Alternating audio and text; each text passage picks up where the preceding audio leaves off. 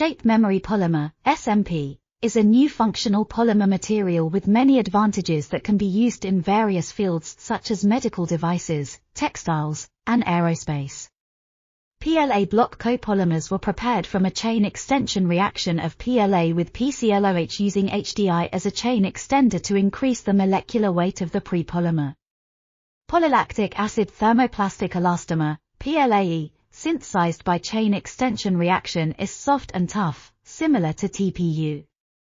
Blending PLAE with PLA can obtain polylactic acid-based shape memory polymers with good shape memory properties.